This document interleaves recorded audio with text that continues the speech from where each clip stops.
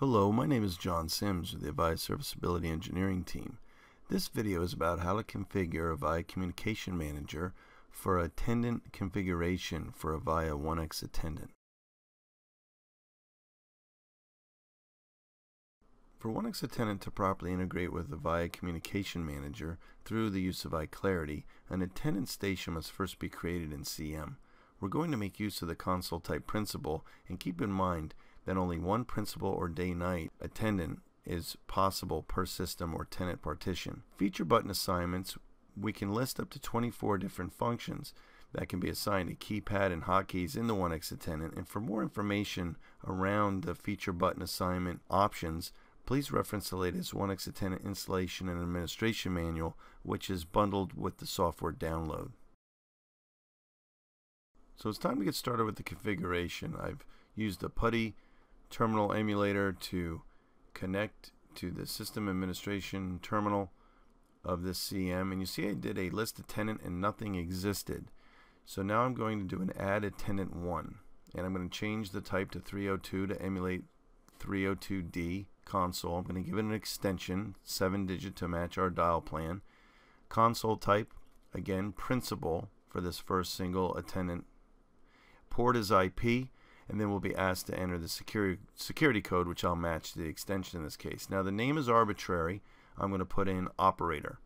And you see an important step here is I'm going and labeling the hundreds button assignments, and I'm putting them in sequential order to start. And then you'll see I'm going to skip in range. And I'll make several points here. You can skip around in range all you want. 1X Attendant will sort that data out, but you cannot do what I just did there. That is invalid, where I went from 5 to slot 7 in my hundreds button assignments. So to correct this, you see I'm going to delete my hundreds button assignments in slot 7. I'm going to go back and re-enter that in slot 6, and then I can continue forward in slot 7. The point again is that you have to maintain, you have to fill up each slot sequentially. You can skip around in actual hundreds number ordering. The 1X Attendant console will make sense of that. Now you see I'm on page 2 of Attendant Console Configuration. I'm going to set Auto Start to No because 1X Attendant will auto start itself. So now on page 3, it's time to add in feature button assignments. So you'll see that several are already there by default. I'm going to add in Attendant Queue Calls and then Attendant Queue Time. So that'll be added as feature button assignments 2 and 3. Then you'll see where I add in priority. And these are all in the reference manual, again in the installation guide, and we make some recommendations of what to add for a 1X Attendant. So I'm just giving you a feel for some of the more common ones that can be added to feature button assignment, which you can then map these feature button assignments to hotkeys in 1X Attendant. And the last one I'll add here is for crisis alert. Now on page 4, I typically do not make any changes there, so I'm back to page 1, and I'm going to submit the form for CM to accept. So you see if I do a list attendant like I started off the video, now we'll be shown that we do have the attendant built on 100, 1000, the operator attendant.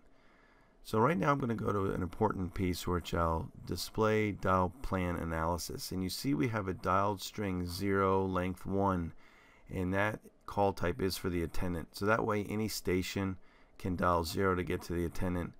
Plus with 0 defined as a dial string, that will also make the attendant queue time and queue calls work properly in your function button assignments. Now we're going to head into class of service. So change class of service in group 1. I happen to know that we have group 1 assigned to this attendant console. So we see there's 3 important types that need to have class of service set to yes. Call forward all calls should be set to yes. Priority calling, which is optional but should be set to yes, and console permissions should be set to yes in the class of service page. Now just some good housekeeping. I'm going to go back to change attendant 1 so I can edit the attendant 1 console form, and you see that on page 1 our class of service is indeed set to group 1. So we made the proper adjustments for the proper class of service group. So you see now I'm heading into Change Console Parameters, and we're going to make some more adjustments for 1x Attendant. We have our operator on class of service 1, and you note there that calls and queue warning we have set for 5 calls. That's where we can make that adjustment, where if we have, or if we actually hit the threshold of 5 calls, we'll get the warning. Then on page 2 we can set the timings. So we have the time reminder on hold set to 30 seconds, the return call timeout on hold set to 30 seconds. I'm going to add in the queue warning of 30 seconds. That's where you can adjust it. If you have abbreviated dials set, then this is where you map your list for your abbreviated dialing. And if you have common shared extensions, this is where you would set it on this form if you want to have a park group assignment. So now it's time to look at system parameters and see how the CM system is set up and what we're entitled to use. There's some key things to look at here for the proper operation of 1x Attendant console. So the first thing is to see the maximum concurrently registered IP stations, make sure we have a sufficient amount there, see what's in use. And also we want to look at maximum concurrently registered IP econs or electronic consoles and make sure we have a sufficient number and see what's actually in use. And we see we have none in use for both of those, and we have plenty of headroom there as far as instances. Now if we skip ahead to page 4, we want to see that IP stations is set to yes and that IP attendant consoles is also set to yes.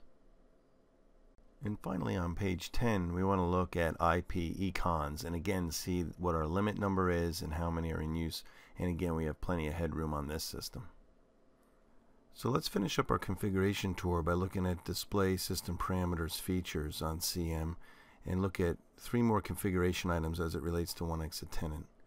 So you'll see I'm going to skip ahead to page 6, and you see we have auto start set to no, because again 1x Attendant will provide its own start, and auto hold system parameter we do advise that you set that to yes, and that is so 1x Attendant can also make use of the CM feature auto hold. Now if we skip ahead 1 page to page 7, you'll see that we also have transfer upon hang up also set to yes, and that is so you don't have to hit the transfer key twice in 1x Attendant. And this completes our configuration tour in CM for 1x Attendant.